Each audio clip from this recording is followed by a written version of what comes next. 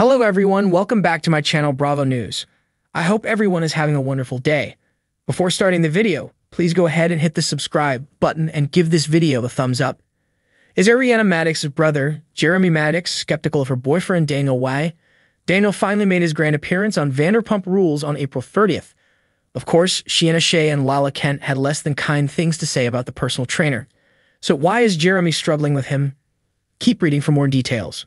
Shortly after Ariana Madix learned that Tom Sandoval was cheating on her with Rachel Leviss, she attended a wedding. That was when she was introduced to New York-based Daniel Way, and the two had a connection. Of course, she was still processing a lot of trauma, so the two of them took it very slowly. They even noted that being bicoastal helped a lot as it forced them to really get to know one another. Now, over a year later, they appear very happy and committed. As for Vanderpump Rules viewers, they just officially met him on the show in the latest episode, which aired on April 30th. Lala Kent was not being overly supportive of Ariana's new romance until they were all in San Francisco. She came into Ariana and Daniel's hotel room and saw him half-naked post-shower. That was when she struggled to speak and stopped staring. At the same time, in the season finale airing May 7th, she feels the need to interrogate Daniel. She then told co-star Katie Maloney that Daniel sounded like a square. Lala's reasoning for being so harsh was this: "I will be damned if another person comes into this group dating someone and they end up being in an *** hole." It seems that Ariana Madix's brother, Jeremy Madix, agrees with Lala's methods according to The Sun.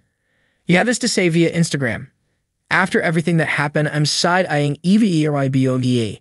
Lala is being protective of Ariana by asking all the right questions." Jeremy has most recently been seen humming it out with Ariana's ex, Tom Sandoval, and celebrating his engagement with Ariana Shea. He is currently now on speaking terms with his sister, who he was once very close to. Viewers may recall that Jeremy Madix worked at SUR and even dated Billy Lee for a short period of time. However, he was deemed creepy by show alums Stassi Schroeder and Kristen Dout. He lived with Tom Sandoval and Ariana Madix in their apartment, later taking it over when they bought their home. Jeremy recently shared he had not spoken to Ariana in months, but did not initially say why. Then he got engaged and noted that things were not great between his new fiancée and Ariana, so he had to make a choice. Looks like this won't help bring them back together. Do you think that everyone should just leave Ariana and Daniel alone, or can some simply not help themselves?